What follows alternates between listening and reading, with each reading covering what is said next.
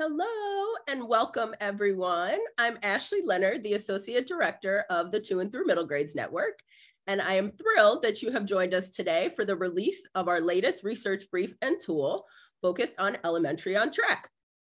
For those of you who are not familiar with our work, the 2 and through project strives to create equitable education outcomes for Chicago public school students by helping educators use data for inquiry and action.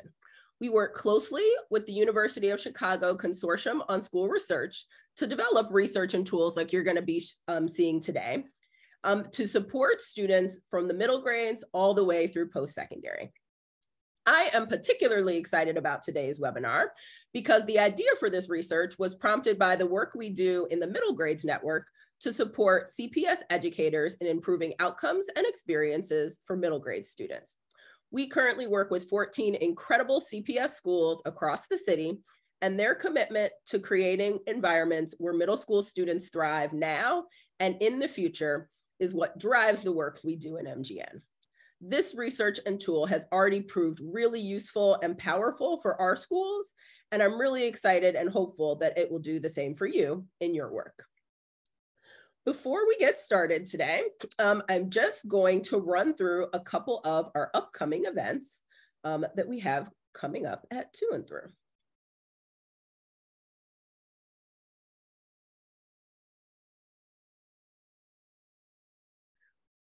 First, we have our tool release today. So you'll hear shortly from my colleagues, Alexandra Usher and Thomas Mason, who will talk more about the research and the tools today. Then on November 10th, we'll actually get another opportunity to feature some of the work related to the Middle Grades Network, where our colleagues from Brighton Park and Columbia Explorers Elementary Schools will talk about how they use some student data to support meaningful work.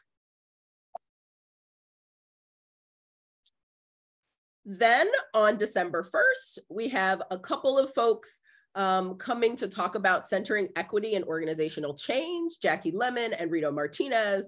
And I think this will be a really important and insightful conversation given kind of the state of the world today and how a lot of organizations are trying to really focus on this work right now.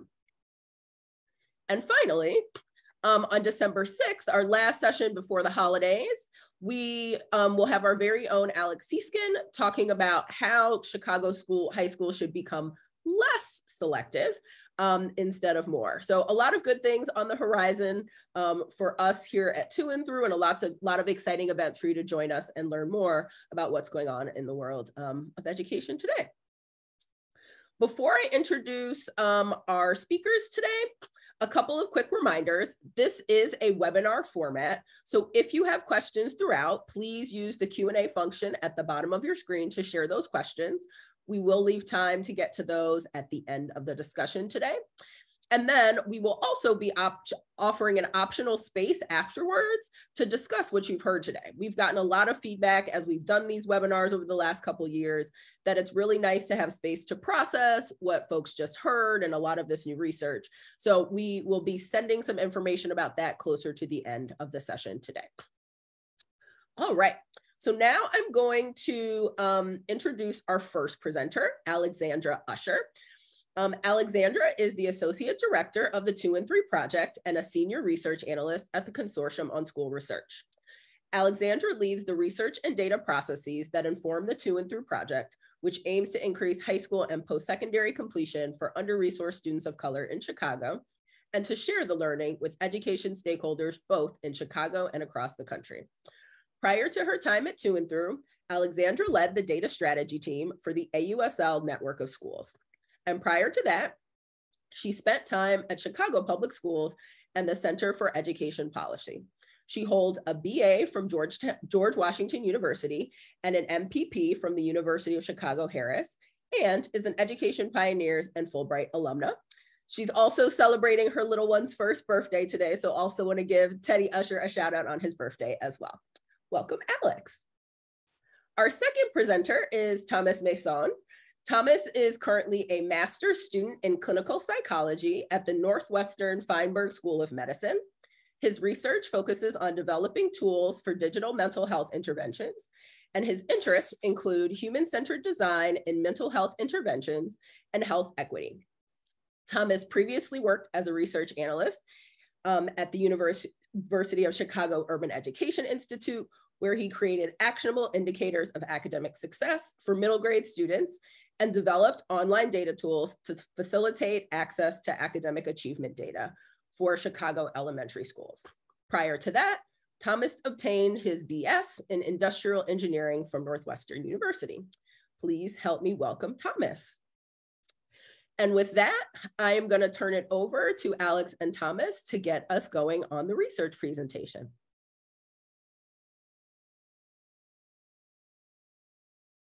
Ashley.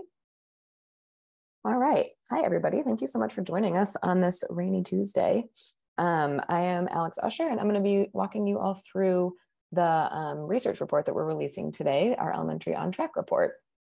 So just to jump into a quick overview of the agenda for the day. So I'll start by previewing the research report and telling you some of the key findings and takeaways.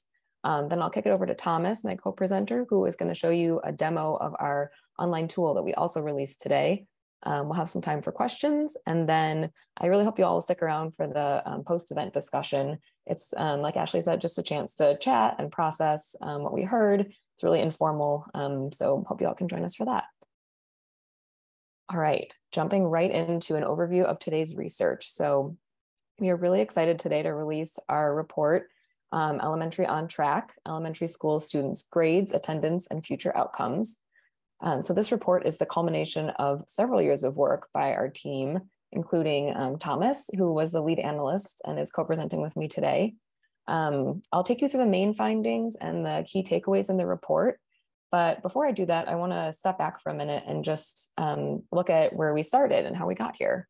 So taking a little trip back through time, almost 10 years ago now, our sister organization that Ashley mentioned, the UChicago Consortium on Schools Research, released this report called Looking Forward to High School and College, Middle Grades Indicators of Readiness in Chicago Public Schools. And this report, the researchers tried to determine what were the best indicators in the elementary grades of students' future academic success. So they looked at all different student characteristics. They looked at test scores, at grades, attendance, even things like students' demographics, where they live. They looked at the full picture of data.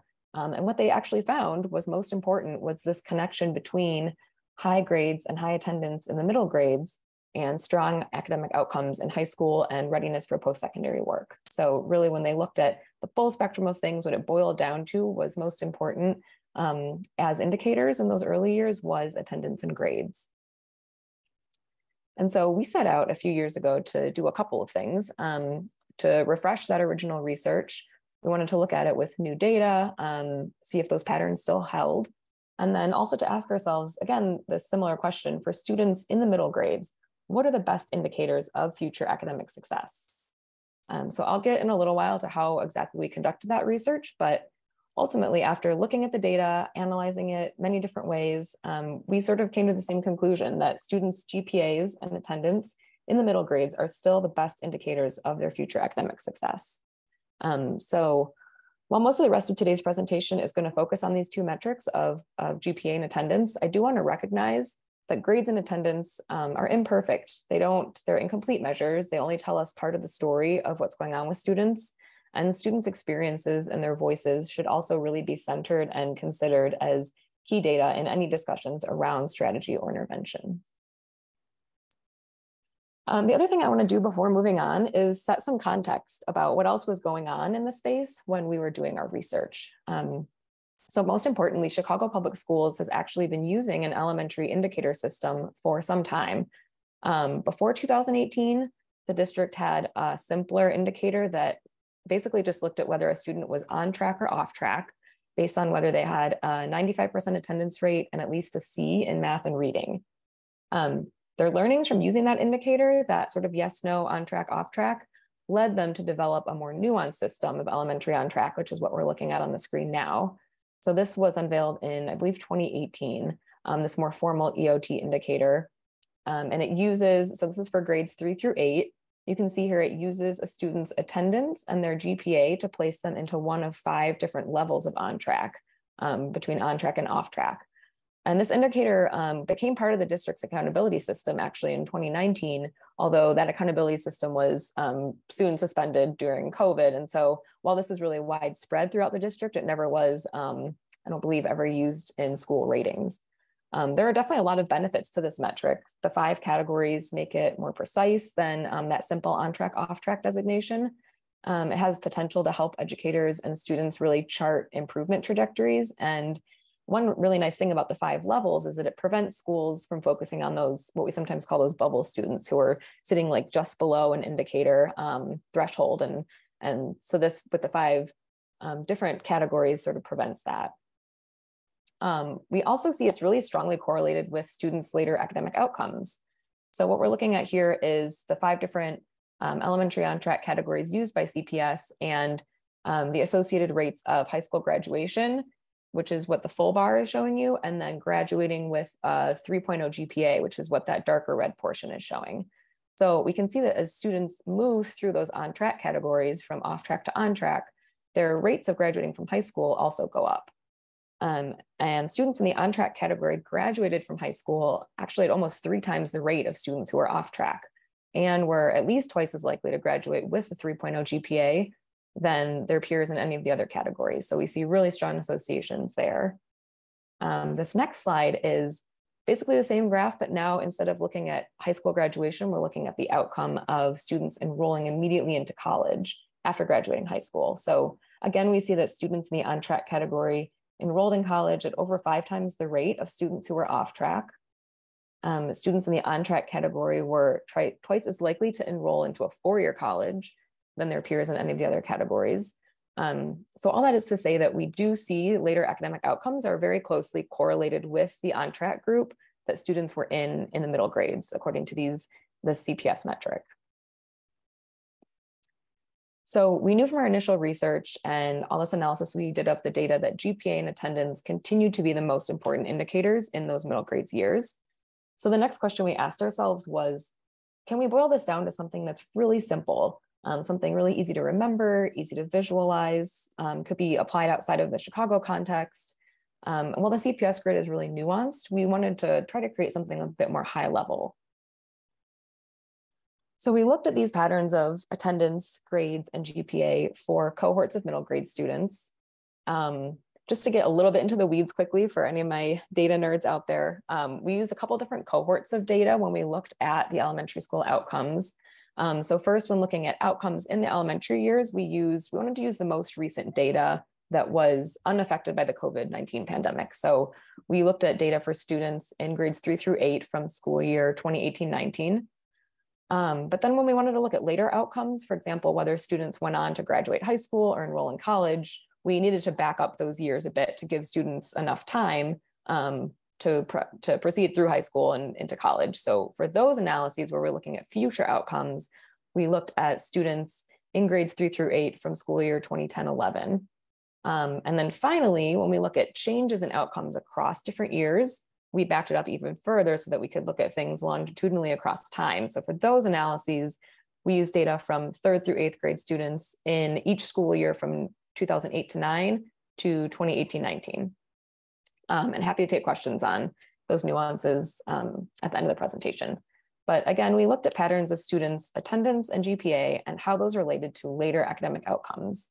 And our analysis really led us to draw a line at 90% attendance and at a 3.0 GPA. Those were really clear in the data, but they're also important cutoffs that people are already used to talking about and have been already sort of socialized throughout the space.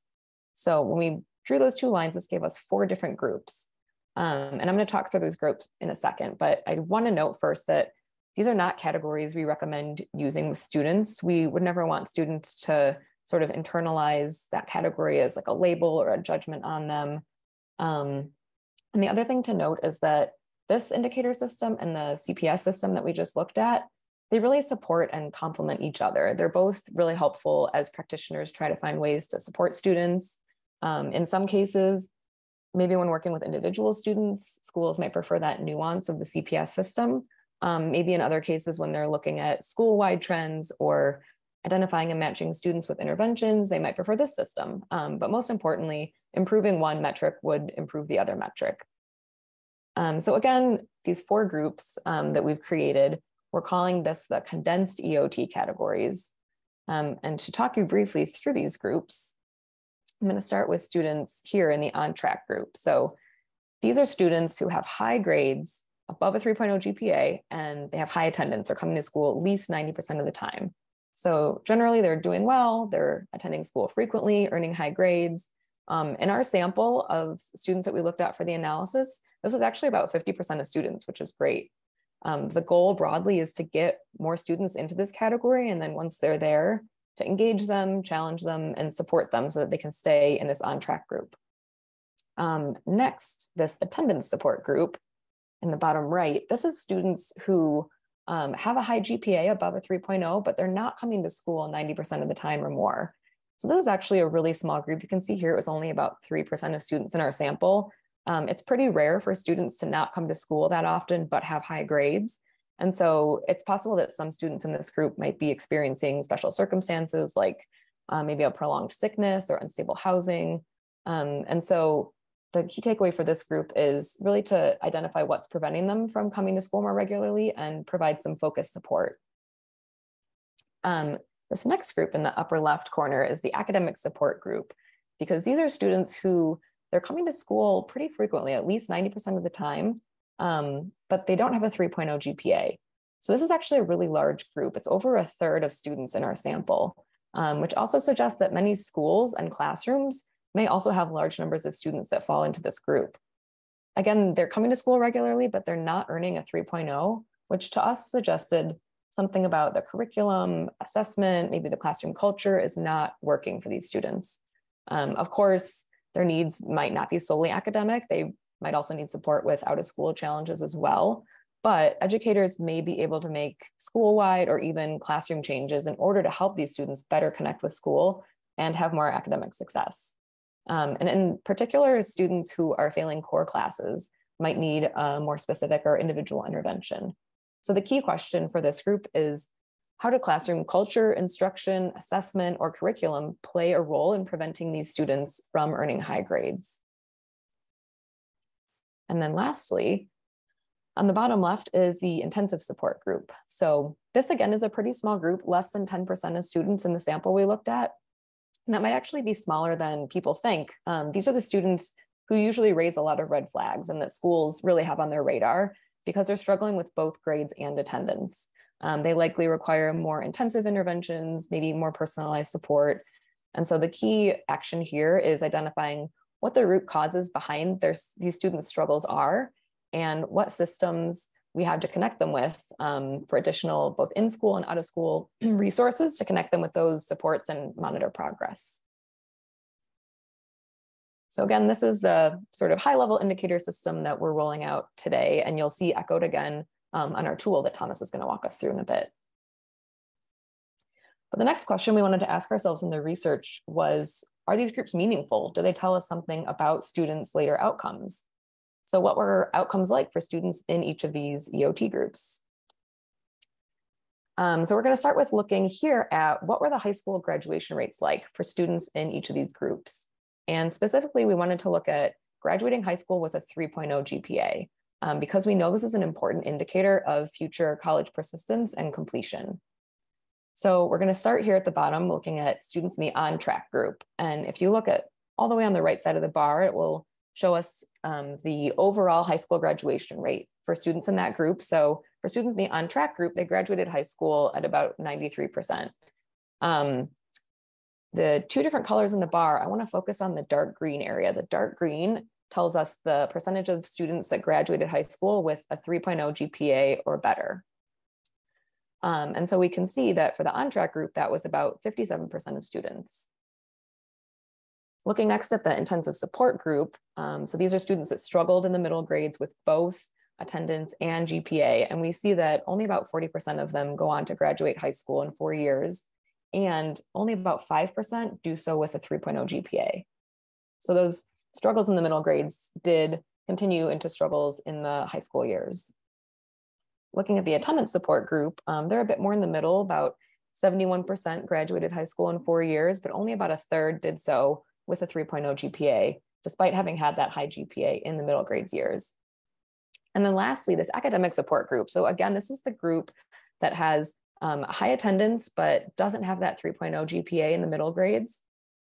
And this group, while they graduate high school at a rate of 72%, only 17% of them are finishing high school with a 3.0 GPA. And so this is really where we start to see that important designation. These academic support group students are coming to school just as often as the students who are on track. They just don't have that, that B average, that 3.0 GPA. And we can see really how that correlates with a much lower chance of finishing high school with a 3.0 GPA. One other thing I want to note here is many students do move between groups. So these are in no way sort of destiny or a set course for students. There are certainly a lot of students in the intensive support group who do get back on track and who do graduate high school and enroll in college. We're not saying these groups are predetermined or certain outcomes. With the right support, students absolutely can move up between groups. So this next one, we're looking now at the same type of graph, but instead of looking at whether students graduate high school, we're looking at whether they enrolled in college. And so we wanted to see what immediate college enrollment rates were like for students in each of these groups. So again, looking first at students who were on track in the middle grades, about 3/4 of them enroll into college. And the dark green bar here shows over half enrolled into a 4-year college. Looking at the intensive support group, we see only about 16% went on to immediately enroll in college and fewer than 10% into a 4-year. Students in the attendance support group, fewer than half enrolled immediately in college and only about a third into a 4-year. And then lastly, this academic support group. Again, we see a really big difference here. Even though they were attending school in the middle grades just as often as the students who are on track, they ultimately, fewer than half enrolled directly in college and only about 20% into a 4-year college. So again, we see a real difference there in terms of future academic outcomes. The last piece of our research that I want to take you through is looking at what these patterns look like across lines of race, ethnicity, and gender. But before I do that, I want to pause for a minute and especially acknowledging my positionality as a white woman and all that that means I bring to the table in the research. We just want to acknowledge as a 2 and through team that it can be challenging to see and discuss differences in educational outcomes by race, ethnicity, and gender. But at the same time, differences in these condensed EOT categories across lines of difference are representative of some of the differing educational opportunities and out-of-school challenges faced by different groups of students. So we show these differences with the hope that looking at outcomes for different groups of students can seed important conversations about educational equity. And it's also critical to state that the differences in attainment we see in the report are due to historical and ongoing oppression of people of color and the many structural barriers they face. There are many examples of students and schools overcoming these obstacles, but structural racism remains embedded in our systems. So ultimately, these data are meant to be consumed as part of a collaborative dialogue about the inequitable policies, systems, and practices that prevent too many Black and Latinx CPS students from reaching their academic potential. So while students and families must be at the table to achieve equitable elementary and middle grades learning experiences, the responsibility for change must lie with the adults and the institutions in Chicago.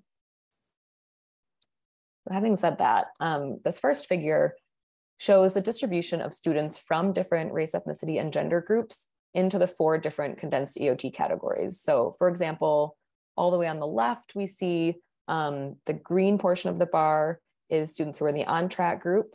So for Asian American Pacific Islander girls, that was a very large portion.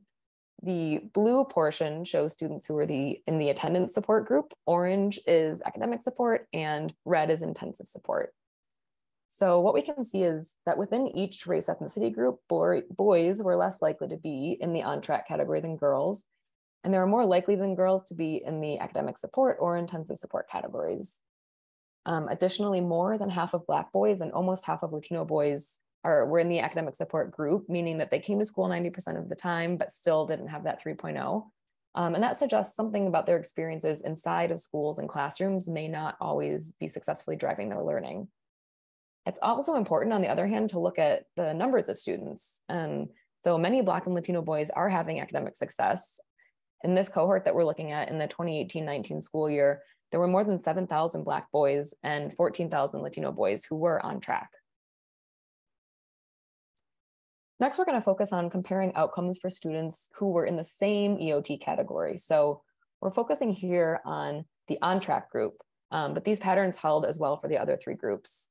So this first graph is showing us the percent of on-track students graduating high school with above or below a 3.0 GPA, looking at these different race, ethnicity, and gender groups.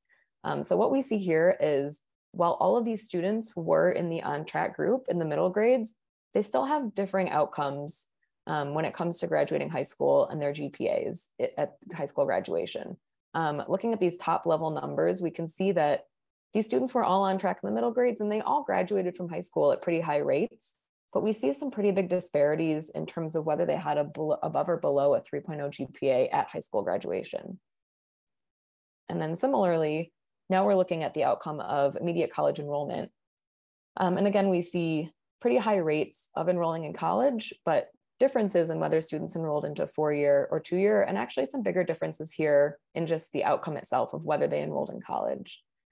So the key takeaway here is, even within EOT groups, even, for example, among all students who were on track in the middle grades, there are still disparities in outcomes, meaning there are still far more barriers for Black and Latino students than there are for other groups of students. And again, we know this is due to structural racism and other issues within the system rather than the abilities of students themselves. But there is more work high schools need to do to ensure that students who are successful in elementary school continue to be successful in high school, no matter which race, ethnicity, or gender group they come from. And then lastly, I just wanted to preview a couple of the resources that we have accompanying the report for practitioners. The first one that you can find on our website alongside the report is a one-pager practitioner guide. So you'll see this is a front and back that we have here on the left and right. And it goes through those same 4 categories that I talked through, has some just key data and facts. And then on the back are key questions for actions, as well as a little preview of the tools that we have on offer. And speaking of the tools, so in a minute, Thomas is going to walk us through our public online tool, which is on our website and is available to anyone. We also have a tool that we created for our middle grades network schools specifically, as Ashley mentioned in the beginning, that cohort of schools that we work directly with. This is just a snapshot. The tool is in Google Sheets, and it helps schools take all that data that it's available on GPA and attendance for their students, and provides both student lists and these kind of overview high-level snapshots of the school as a whole to help identify trends and look for patterns and where students might need support or celebrating.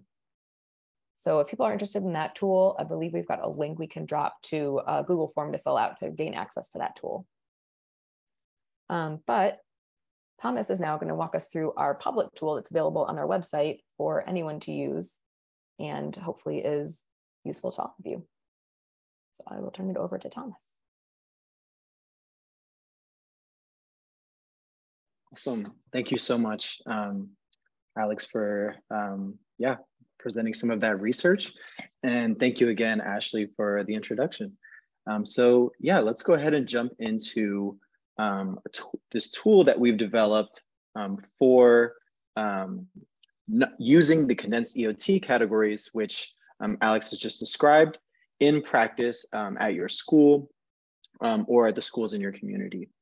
So let's start off by just giving a general overview of the different milestones that we have on this page. So as you can see, we have here 6th grade enrollment all the way up until college enrollment.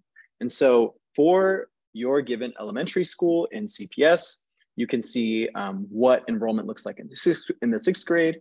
Then you can see what your condensed EOT categories are like at your school. And I'll go into more depth on this in a minute. And then you can also see how the students from your elementary school progress into high school and where they're attending high school. You can see how they are doing in terms of the high school indicator freshman on track, which we know is important for both high school graduation, college enrollment, and other outcomes. And then you can also see rates of high school graduation and as well as college enrollment.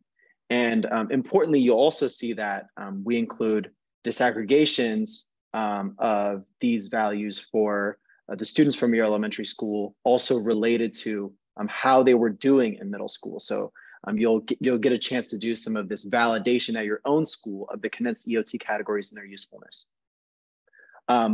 So I'll also start by saying, and I'll reiterate this later, all of the data that we'll be showing here today is, and specifically on this tool, is in reference to 2-year aggregated outcome, 2-year aggregated data points. And so as you'll see here, for example, we're showing 6th graders enrolled in CPS in school year 20 and school year 21. So all of our data represents this 2-year combined outcome because there are smaller schools in our data set for which we wanted to keep the privacy of students when we're disaggregating into smaller groups. So just a note there in terms of interpreting some of these outcomes.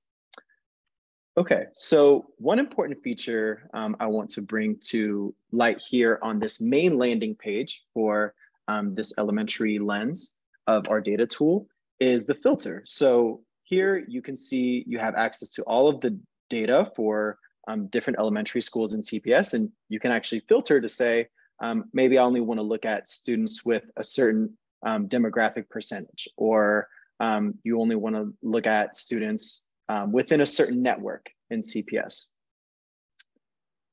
Then you can also filter in terms of the enrollment, so the largest or the smallest enrollment, or any of these other milestone categories. So if you wanted to look at the schools with the highest high school enrollment, that's currently the order it would be in now. And then you could look at also students from the lowest high school enrollment on out. So for the purpose of today's demo, we'll take a look at Hernandez. So you can use this find your school option to type in the name of your school and get into that school's data. So also thank you to Hernandez again for agreeing to allow us to use your data for a presentation today. So thank you. Okay, so once you click into a school, you'll see that you have first a list of similar schools to compare to Hernandez. And this is really just to get an understanding of how Hernandez is doing compared to schools that are similar in terms of major just demographic categories, school size, and other academic outcomes. Now, for today's presentation, I'll be getting more into the 6th to 8th grade condensed EOT milestone, the high school enrollment milestone, and then the college enrollment milestone. But I do encourage you all to check out the other milestones, which I don't get into today, because there is a lot of interesting data there, which is worth you all looking at. So getting first into the 6th to 8th grade condensed EOT milestone, you'll see here that you can see the breakdown of the condensed EOT categories, the proportions of students in each of these categories for your given school.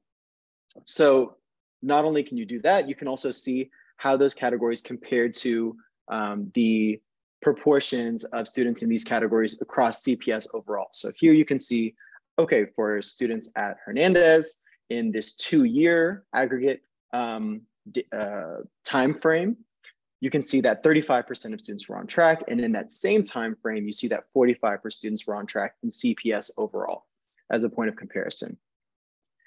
And you can not only do this for 6th to 8th grade, you can also look specifically just at 6th grade, or you can look at 7th grade, 8th grade, or like we had started out with 6th to 8th grade combined.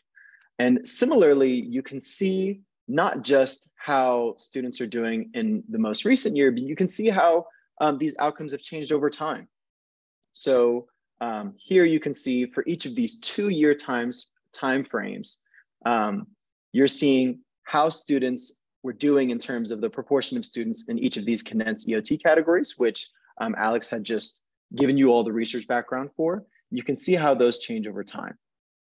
And again, you can filter that by different grade levels.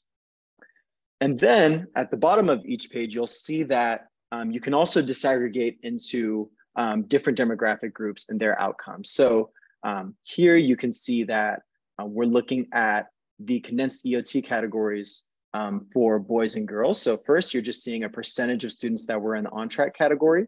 And you can compare that to CPS, but also the comparison schools that I had mentioned to you previously. And then you can see, if you hit this across years tab, you can see how specifically boys are doing over time at Hernandez compared to girls over time. And this applies not just to a gender breakdown, but you can also do this for race.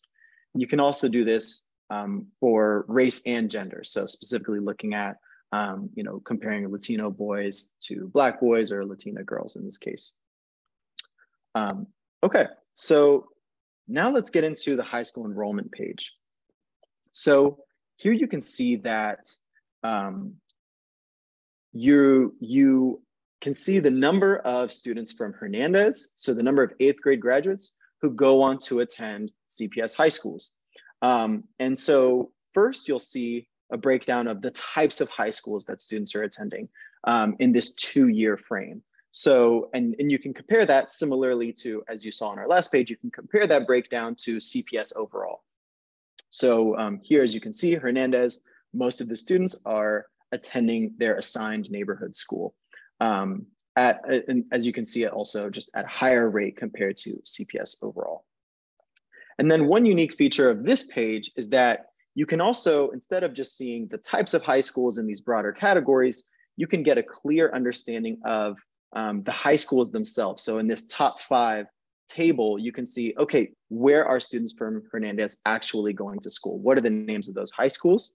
And so here you can see that most students from Hernandez in this time frame attended Solario High School.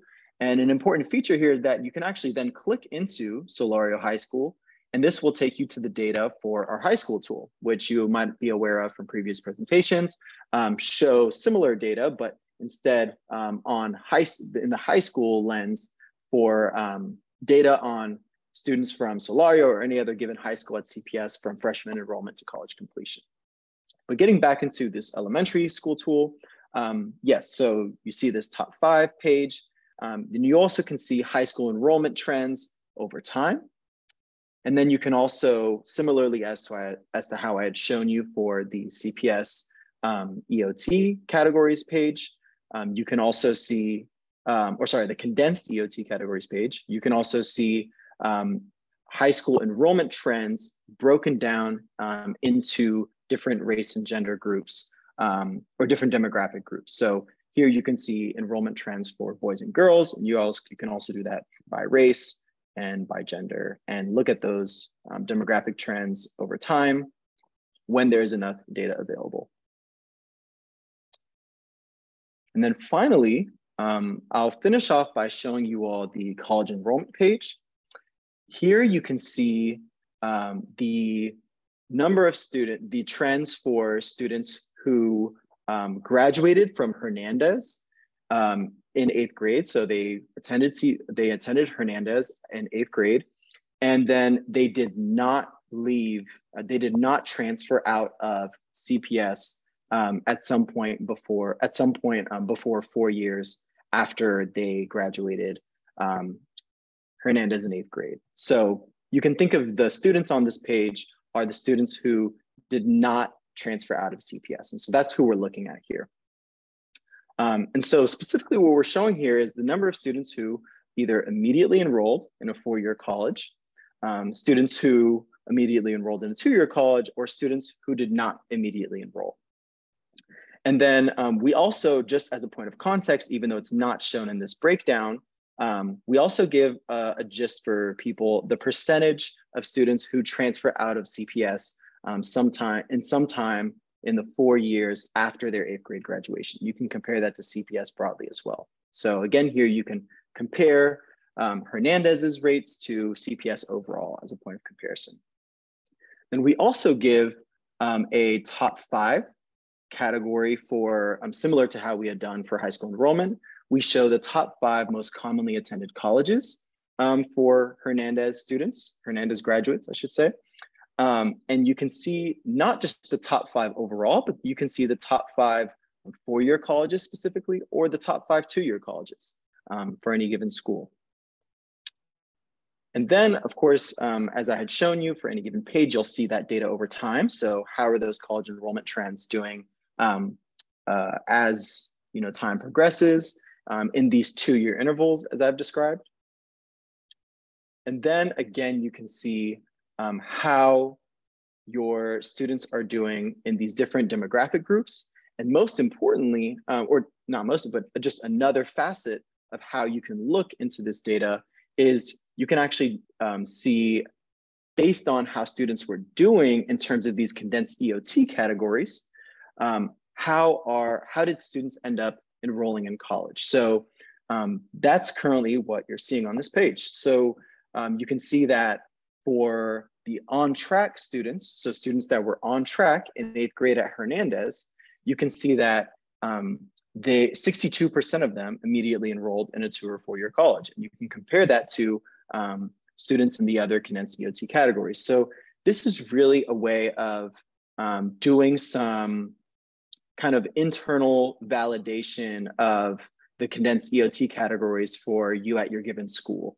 It's a way to really see how these categories can be useful for you and how they're relevant for students beyond just the middle school, the middle grades years, so that those 6th to 8th grade years.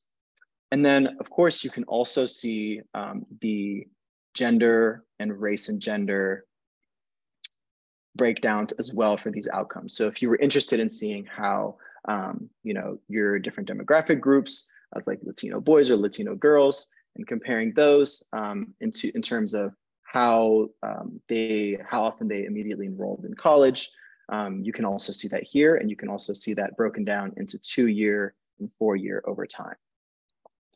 So this concludes my brief overview of the tool. And yeah, I really encourage you all to check out these other pages that I didn't get to today. But thank you. I'll go ahead and hand it back off to Ashley now. Wonderful. Thank you so much, Thomas. And thank you for walking us through the tool. And thank you again to Alex for walking us through all the research behind the tool and all the great insights that you guys have gleaned from doing this work and research over the last couple of years. We're now going to move into the Q&A portion of the webinar. So if you have not already, please feel free to throw any of your questions into Q&A. We've had quite a few technical questions come up in the Q&A, so we've been answering those kind of throughout the presentation. But if you have something you'd like us to surface, please feel free to add it now. I'm actually going to start with a question that was already submitted, and either of you can feel free to answer. What does it mean that the fraction of middle grade students on track is so much lower than the fraction of 9th grade students who are on track? I think there's a couple different factors at play. So they are different metrics, meaning just that they take different things into account. For example, FOT, which is the freshman on track rate. For those not familiar with the CPS context, one of the big metrics used in the freshman year, that doesn't take attendance into account. So in that way, the condensed on track that we're using is almost a higher bar. It takes the attendance into account and it looks for a 3.0 GPA, whereas FOT just looks at basically non-failures. And I think that we did that, well, I talked through a lot of the reasons why we picked the 90% and the 3.0 GPA, but another important thing to know is just that 2 and 3 released a report called Hidden Risk a few years ago that showed that GPAs tend to decline across all different types of students, and actually more so for students that were really successful in the middle grades. GPAs decline during the transition to high school. And so setting the bar a bit higher with EOT takes some of that into account. I would also say it's just a great marker of all the wonderful work being done in high schools across the city around the FOT metric, and how much work schools are doing to get freshmen on track and students on track in their freshman year, I should say. Wonderful. Thank you so much, Alex. Another question we can talk about, and again, please feel free to add other questions into the Q&A box as they come up for you. what additional findings did you have in relation to the brief that didn't make it into this presentation or the report that folks might find interesting? Yes, so I think one important thing which we looked at, which you'll find in the appendix of the EOT report, which we've just released, is that we looked at how these condensed EOT categories changed over time. So Alex had mentioned in the research overview that we looked at students from the 2008 to 2009 school year all the way up until the 2018-2019 school year, and we looked at how the proportions of students in these categories changed. And an important finding here was that the number of students in these categories did change. And we saw that, specifically the number of on-track students really increased, which is really suggesting that there could be some significant progress that's happening in CPS elementary schools, which is to say, while there's still room for improvement, we know that improvement is possible, and that these are not categories that are just set in stone for students or for schools. So I think that's really one thing to mention. Alex, anything to add from your perspective? No, I think that was a great answer, Tom. Wonderful. So part of what you all both mentioned kind of in both the tool overview and the research overview is that this tool, this research is really designed to help practitioners use this data differently and really help them kind of shift their practice. So how might schools think about customizing their use of the condensed EOT grid for their own purposes? How might practitioners actually use this tool in their day-to-day work? Yeah, I think our hope is that it's not intimidating, that it's easy to remember. It's 3.0 and 90%. And that people can kind of just keep that in the back of their head and not even necessarily feel a need, if you're not like super data savvy, or if you don't need like another tool in your toolkit at the moment. You can just kind of have that as a framework for when you're looking at students or looking at grades or looking at attendance patterns, to just kind of keep those two like lines in the sand as being really important markers. But for schools that are looking for something a little bit more in the weeds, or that have time to do or maybe we're really interested in doing some data analysis, you don't even have to be in the Chicago context. I think any schools that have data available on students' attendance rates or students' grades, it doesn't have to be a fancy tool. It can just be a way that you organize your data. Let's group all the students, with these who fall into these categories together, whether or not you use a spreadsheet or something more, it could be just as simple as a way that you organize your notes on students, to use that framework. And then for schools that are ready for maybe the next level, feel free to follow the link that we dropped in chat, and we are happy to share that more customized tool with you, or use our public online tool. Wonderful. We got a follow-up question. And it says, can you say more about how the use of these measures and tools is being supported and or guided in CPS schools and networks? And what are some examples of actions practitioners have taken to improve student outcomes based on this metric? Ashley, I might let you talk a little bit about the Drake case. That's a really cool example of how a school has been using the condensed EOT categories. In terms of how the measures are supported and guided in CPS schools and networks, I talked about the CPS on track grid, which came out a few years ago. I don't want to speak for the district or for anyone there, but I know that has been pretty widespread. I think most CPS elementary schools are familiar with it. I think anyone from administrators to educators to counselors I've heard talk about using it.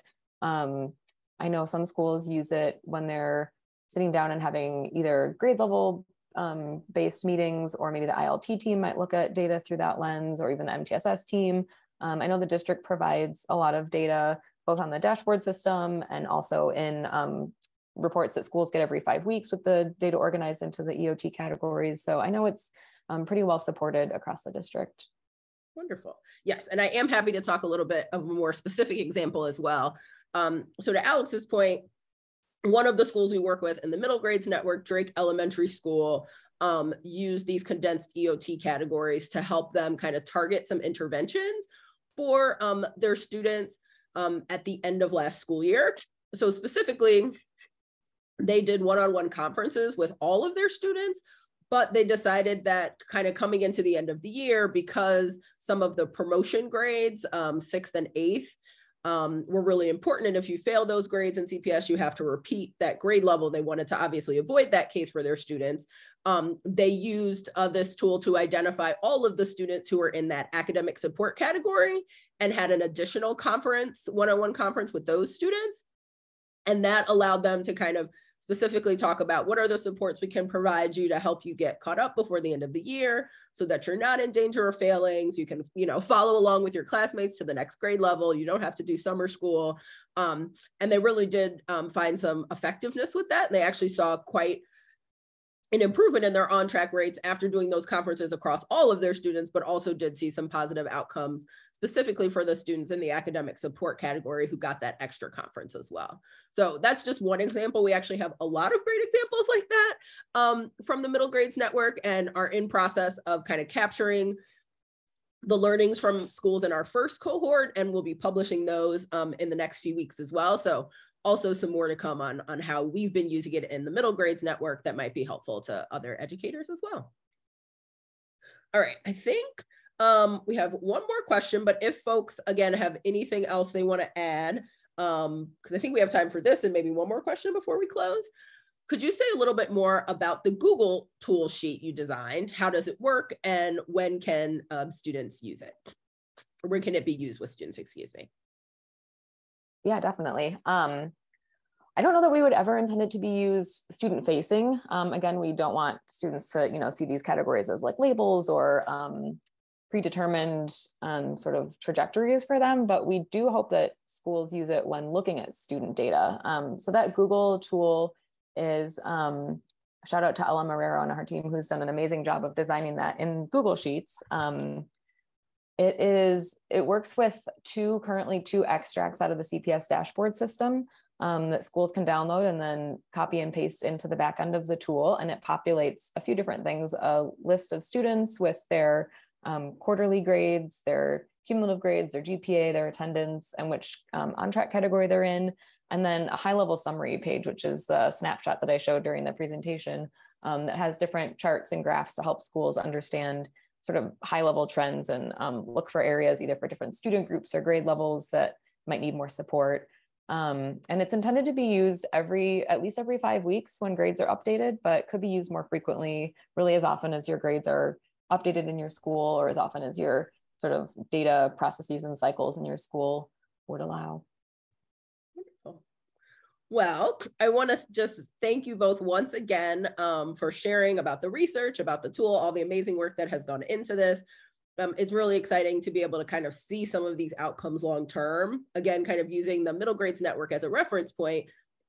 This is data that our schools have had access to for a couple of years now, but I think it's really exciting that elementary schools across the district will be able to kind of make those connections between what they're doing now for their middle school students and how that kind of leads to their success in high school and beyond. And being able to have some of that data, I think, will be really powerful for how educators to continue to develop their practice and support students in the middle grades. So as we close out, I just want to remind everyone about the discussion that's going to be happening as soon as we hop off of this. So please join us. If you signed up for the webinar, you already got an invitation. If not, please feel free to click the Zoom link that my colleague Jessica just put in the chat and just head over there to join us. It's a very casual discussion, just to kind of talk through and process what you heard today. We also always record these sessions, so you will be able to see this on our YouTube channel after the event as well, if you want to share it or kind of promote the tool and the report with others who you think might find it useful. So thank you all once again. It was really a pleasure to have you. Thank you again to Alex and Thomas for sharing and presenting about this great research and tool. I love working with you guys, and I'm excited that after all the hard work, it's finally kind of come to fruition and it's out in the world. So thank you all so much. And we hope to see you at the post-event discussion in a new Zoom room in a moment. Thank you guys so much. Have a wonderful day. Thanks so much, Ashley. Ashley, and thanks everybody for listening.